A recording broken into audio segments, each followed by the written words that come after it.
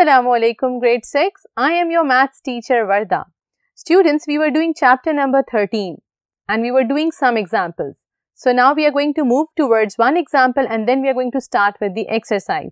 So let's move towards the board.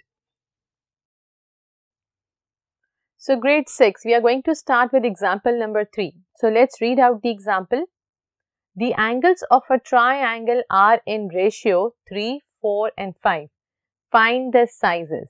Exactly students, हमें जो angle given है वो हमें रेशियो में गिवन है. हमें इन सब की मेजरमेंट को फाइंड आउट करना है. So let get started. हमारे पास क्या गिवन है? The angles of the triangle are in ratio 3, 4 and 5. So we will suppose that let x be the angle of triangle. अब हम सपोज कर लेते हैं कि x है बिकॉज हमें इनकी मेजरमेंट नहीं पता, तो x be the angle of the triangle. तो रेशियो क्या है? 3x, 4x और 5x. Now students, you know that the sum of the interior angles of a triangle is equals to 180 degree. So I'm going to write 3x plus 4x plus 5x is equals to 180 degree. I'm going to add them together. 9. It will become 12x which is equals to 180 degree. x 180 degree को divide करेंगे 12 से. I'm going to get 15 degree. So हमारे पास x आ गया है angle 15. अब हम इन सब में x की वैल्यू को पुट करेंगे and then we are going to find out all the interior angles of the triangle. So 3x is equals to 3 multiplied by 15 which will give me 45 degree. 4x equals to 4 multiplied by 15. If you're going to multiply it, you will get 60 degree. 5x is equals to 5 multiplied by 15. You will get 75 degree. Exactly. So now you can able to solve this with the help of this x. आपके पास तीनों sides की angles आ गई हैं. This is how you're going to solve it. आपने क्या किया? आपने assume कर लिया कि x is the angle of the triangle.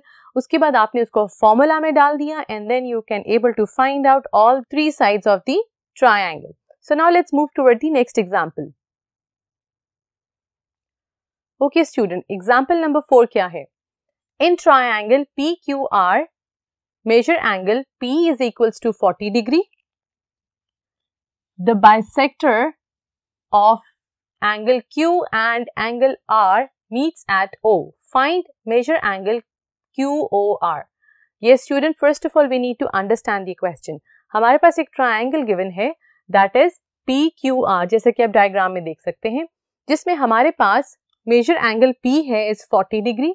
फिर उसके बाद bisect हुआ है आपके पास angle Q and angle R और किस point पे हुआ है? That is at O.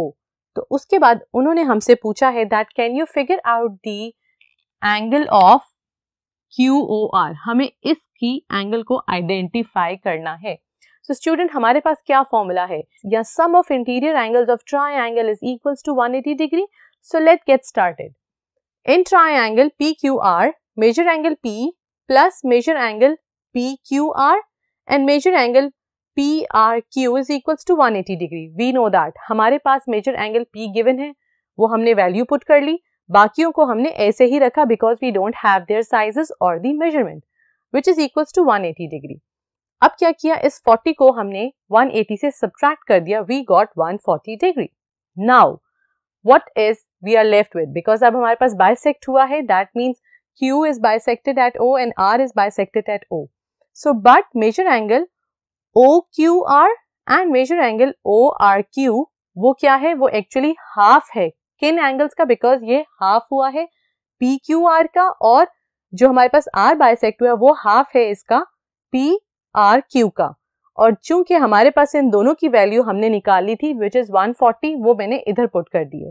तो मेरे पास जो एंगल आ गया है मेजर एंगल OQR, क्योंकि वो हाफ है, OQR और ORQ वो क्या आ गए? 70 डिग्री. इसकी मदद से मैं ये जो इंटरनल ट्रायंगल्स हैं इसकी वैल्यू फाइंड आउट कर सकती हूँ. क्योंकि मेरे पास ये एंगल आ गया है और ये एंगल आ गया है, so it is easy for me to find out.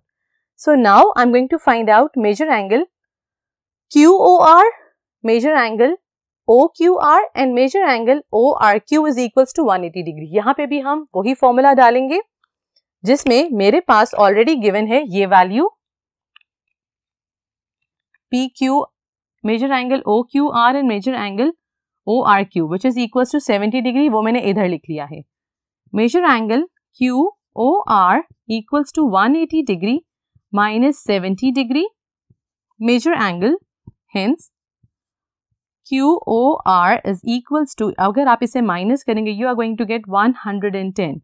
So students, you are going to get the value of this with the help of finding out the angles from a bigger triangle into the smaller triangle. So this is how you're going to find out your answer. So students, we are done with the examples. I hope that you got the concept of how to find out the angles, what is the sum of the interior angles, how to find out the exterior angles. Now we are moving towards the exercise. So let's move towards the board. So student, exercise 13B है हमारे पास. State the following true and false. Now we are going to read the statement. We are going to identify which statement is true and which statement is false. First statement क्या है? A right angled triangle can be an isosceles triangle. Ji student, अब वो हमसे पूछ रहा है कि क्या right angled triangle क्या वो isosceles भी हो सकता है? What do you think? Yes, it's the correct answer. अगर आप recall करेंगे, आपके पास ज्योमेट्री बॉक्स में सेट स्क्वायर है। आपको याद होगा दो सेट स्क्वायर हैं। एक सेट स्क्वायर है जो एंगल्स बनाता है 90 डिग्री और उसके ऑपोजिट साइड्स जो होते हैं 45 हैं angles. That means they both are isosceles triangle. So this means that this statement is true. Very good. Okay, now let's move toward the second part.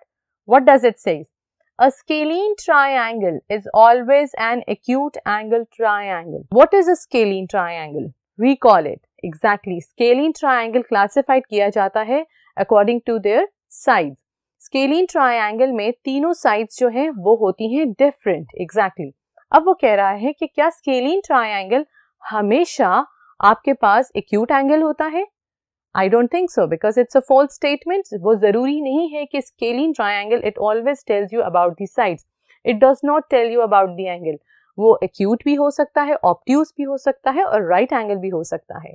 Exactly. So this statement is false. Now, three part क्या है हमारे पास? An isosceles triangle can also be an obtuse angled triangle. Isosceles में दोनों sides equal होती हैं, दोनों angles equal होते हैं.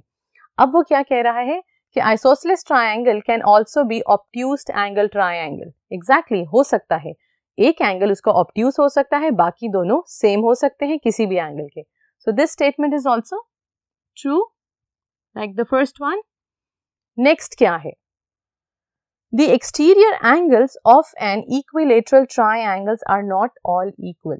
द एक्सटीरियर एंगल्स के ट्रायंगल के जो बाहर एंगल्स हैं वो भी कौन से ट्रायंगल के? इक्विलेटरल वो होता है जिसमें तीनों साइड्स इक्वल होती हैं. वो ये कह रहा है कि the exterior angles of equilateral triangles are not all equal. क्या वो इक्वल नहीं होंगे? इक्विलेटरल में सब ट्रायंगल्स की साइड्स और एंगल्स इक्वल होते हैं तो उसके एक्सटीरियर एंगल्स भी ऑब्वियसली इक्वल होंगे. So this statement is false. Okay, so students, we are done with true and false. Now we are moving towards next question. Let's see that कि उन questions में क्या है हमारे लिए. Let's move toward the next board. So student, let's see question number 2 क्या है. Question number 2 है state with reasons whether or not you can construct triangle ABC in each of the following conditions or cases. अब हमारे पास different cases या situation given है.